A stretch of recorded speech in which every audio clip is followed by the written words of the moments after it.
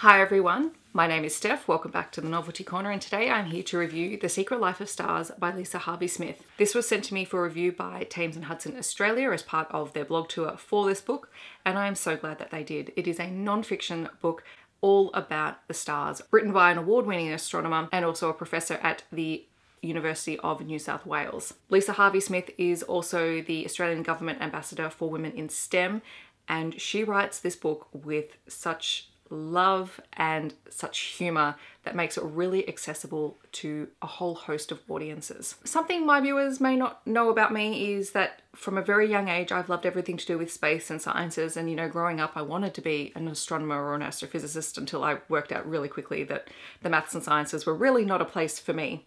So it remains a hobby rather than a career path, and that's okay because it means I get to experience the work of other people. Lisa Harvey-Smith takes us on a journey through the solar system, exploring all sorts of different stars, including our own star, the Sun, but then moving out and talking about the differences between pulsars and blue stragglers and white dwarfs and supernovas and black holes, which, to be honest, that was my favourite chapter. I love black holes, and Lisa Harvey-Smith really made that super accessible and put it all into perspective. What Lisa highlights in her book is how diverse the stars truly are, and even beyond that. And while she does use a lot of technical terms in here, she does also explain it in layman's terms so that everyone can access and can understand it. I particularly liked her habit of renaming stars to make them easier to remember, because if you know anything about the naming system of stars, which Lisa does actually detail in her book, it can get quite complicated because it's usually just a series of letters and numbers that mean something to the people who study them, but probably less so to those of us who want to enjoy them. The one thing I have to say is I loved how she injected so much humour into it and related it back to pop culture and things that people would understand, because that does allow an entry point for people. Even just within the first chapter, she writes,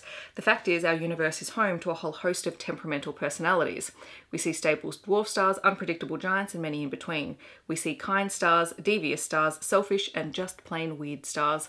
And it's so true. And as she begins to unpack the different types of stars that there are, you do see that there is so much diversity, and that even though scientists have discovered some traits of different types of stars, they don't always behave the way that they would want them to, or the way that they think they should. The other thing that I really liked is that she does centre this around her work here in Australia. I think makes it even more relatable for those of us in the Southern Hemisphere, because quite often a lot of the information we get, or a lot of the easily accessible publications for the layperson, are published based off Northern Hemisphere requirements, so it's really nice to have something centred on Australia. It also brought back some memories for me that I sort of haven't thought about for a while, because Lisa talks about working out at Narrabri at the Radio Telescope Array, which I was really fortunate enough to visit when I was 13.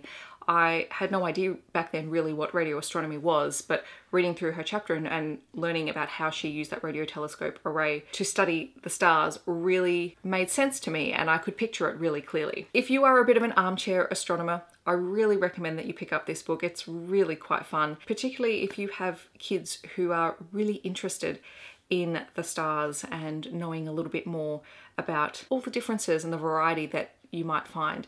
I think this is a really fantastic, easy to understand book that will give you heaps of information to get started. So thank you again to Thames and Hudson for sending me a copy of this book. I'm so glad that I read it. In the description box down below I will leave a whole lot of links where you can check out where you can find the book, and also information on how you can follow Lisa and follow the publishers, so definitely check those out if you are interested. I hope that wherever you are in the world you are staying safe and healthy, and I will see you all in my next video. Thank you so much for watching, and happy star watching.